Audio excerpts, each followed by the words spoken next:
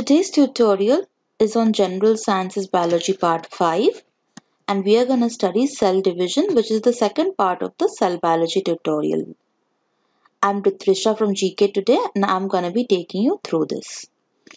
The first thing we come to is mitosis. Actively dividing cells pass through a series of steps known as the cell cycle. There are two main phases in this cell cycle.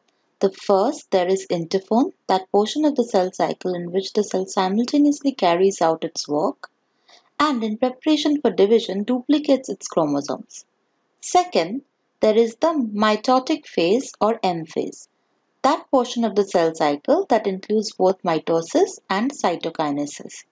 The cycle begins when cells recently created by the division of parent cells grow, duplicate organelles and prepare the machinery needed to replicate DNA.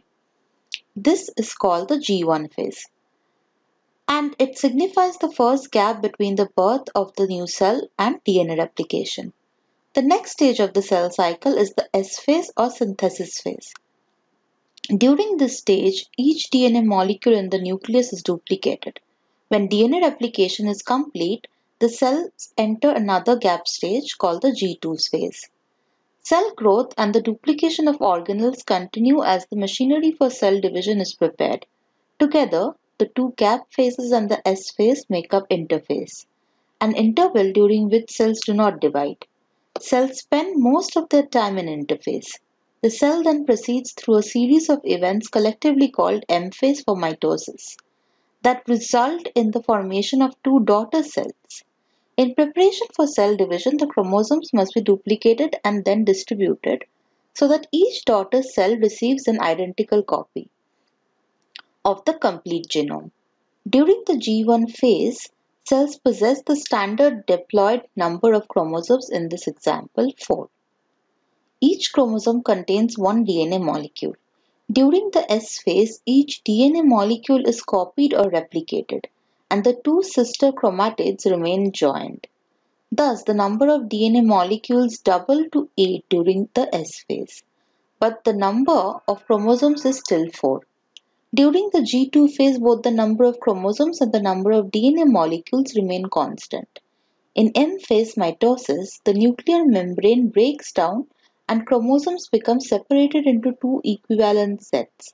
The chromosomes condense, line up in a row, and then the sister chromatids separate and move to opposite poles of the cell.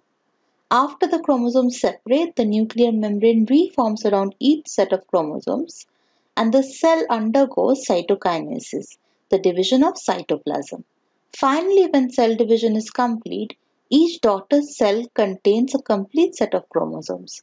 That is, each daughter cell has 4 chromosomes and 4 DNA molecules, as did the parent cell.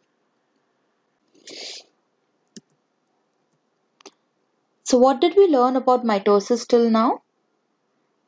Mitosis, the mother cell divides into 2 daughter cells, in which the mother and the daughter cells are identical to each other and the daughter cells are also identical to each other, genetically or otherwise. The number of chromosomes in parent and daughter cells remains constant. The parent and daughter cells are similar in all respects. They are genetically identical and the purpose of mitosis is growth by increasing number of cells. In most plants and animals, the regeneration of lost parts and vegetative propagation in some plant species takes place via mitosis. We now come to meiosis. Meiosis is the process in the nucleus that divides the chromosome number in half. For clarity, in this video the nuclear membrane is not shown. Also, the chromosomes are depicted as condensed, although during interphase of the normal cell cycle, they are actually thin and dispersed and not visible under a light microscope. Before a cell enters meiosis, it first replicates its DNA. After DNA replication, the chromosomes are duplicated so that each has 2 identical sister chromatids connected at a structure called centromere. Meiosis consists of two successive cell divisions called meiosis I and meiosis II, each of which is subdivided into four phases. In the first phase of meiosis I, called prophase I, the homologous chromosomes or homologs in a diploid cell come together. Each pair consists of one chromosome inherited from the mother, colored in red, and one inherited from the father, colored blue. When they come together, the chromosomes can cross over each other, forming an X-shaped structure. At the crossover site, the homolog chromosomes exchange segments. This exchange results in genetic variability in the daughter cells. The second major phase being metaphase I. During this phase, the pairs of chromosomes line up in the middle of the cell. During the third phase or anaphase I, the chromosomes of each pair move to opposite poles of the cell. In telophase I, the fourth and final phase, the chromosome reaches the poles of the cell. When meiosis I is complete, the cytoplasm divides to produce two haploid daughter cells, each having just a single set of chromosomes. Why are the cells now haploid? Meiosis I moved one set of chromosomes to one cell and the second set to another cell. Therefore, each cell now has only one set of chromosomes. Note that the two daughter cells are genetically different. The second major event of meiosis is meiosis II, which strongly resembles mitosis. During prophase II, duplicated chromosomes consisting of two sister chromatids begin to move to the middle. In metaphase II, the chromosomes are arranged along the spindle's midplane. The sister chromatids begin to separate in anaphase II, becoming independent chromosomes that move to opposite poles of the cell. During telophase II, the chromosomes reach the pole. When meiosis II is complete, the cytoplasm of each cell divides to form two daughter cells. The four cells are haploid, each containing a single set of chromosomes. Note that the four daughter cells are all genetically different from one another.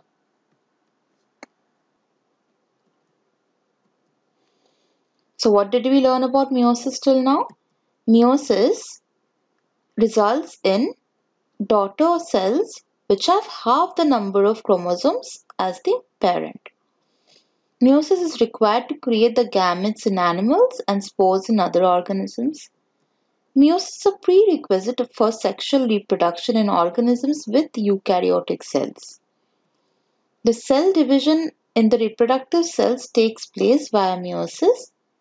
In meiosis, the number of chromosomes is reduced by half to that of the parent cell, which means meiosis is responsible for maintaining the number of chromosomes constant in all sexually reproducing organisms. We now go to the differences between mitosis and meiosis. So mitosis occurs in somatic cells, whereas meiosis occurs in reproductive cells. The daughter cells in mitosis contain the same number of chromosomes or diploids as that of parent cells. In meiosis, they contain half the number of chromosomes or haploids. Two daughter cells are formed in mitosis, whereas four daughter cells are formed in meiosis. Only one division occurs in mitosis, whereas two divisions occur in meiosis. Now we go to different concepts of cell biology. The first we have is, how are cells becoming cancerous? So, cancer is caused by the unrestrained growth of cells. Cells that do not follow the rules of normal cell cycling may eventually become cancerous. This means that the cells reproduce more often than normal, which leads to creating tumors. Usually this happens over an extended period of time and begins with changes at molecular level. Our body has trillions of cells and all cells replicate in normal fashion. However, some agents may change the way genes carry the information regarding the cell division and thus cells become cancerous. Such genes are called oncogenes and such agents are called carcinogens. So in normal cells there are types of genes that are important in determining whether or not cancer tissue can form. These genes control the production of proteins that affect the cell cycle. Proto-oncogenes are DNA sequences that promote normal cell division. By mutation, these genes may be converted into oncogenes, which promote the overproduction of cells. Another class of genes, known as tumor suppressor genes, prevent excess reproduction of cells. However, mutation in these genes can also cause cells to become cancerous. Now, what is programmed cell death or apoptosis? So, apoptosis or programmed cell death is a process by which cells deliberately destroy themselves. The process follows a sequence of events controlled by nuclear genes. In this process, the chromosomal DNA breaks into fragments, and this is followed by breakdown of the nucleus. The cell then shrinks and breaks up into vesicles that are phagocytosed by macrophages and neighboring cells. What is the significance of apoptosis? So, apoptosis plays an important role in maintaining the life and health of an organism. During human embryonic development, apoptosis removes the webbing between the fingers and toes. It is also vital to the development and organization of both the immune and nervous system.